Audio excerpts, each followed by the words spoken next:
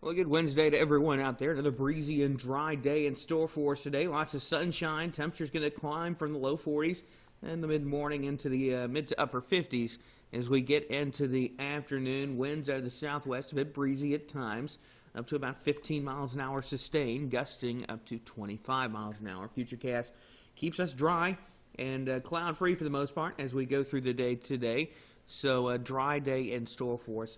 Once again, temperature's going to top out as you can see, generally in the mid to upper 50s area wide, perhaps one or two spots squeaking to the 60-degree mark as we get into the afternoon.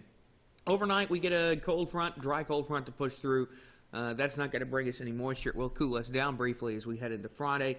Our next rain chance is going to hold off until the latter half of the weekend. So if you've got plans outdoors on Saturday, looks like things will be okay. Here's how the next 7 days are going to work out. And again, you do see that brief cool down. So we head into Thursday night. Temperatures drop back down below freezing Friday. High temperature only making it to 50 degrees, upper 20s Friday night.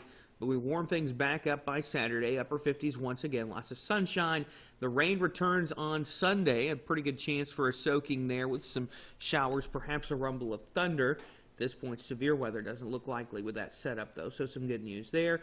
And then as we head into the start of the next week, we dry things back out with temperatures remaining in the upper 50s and lower 60s.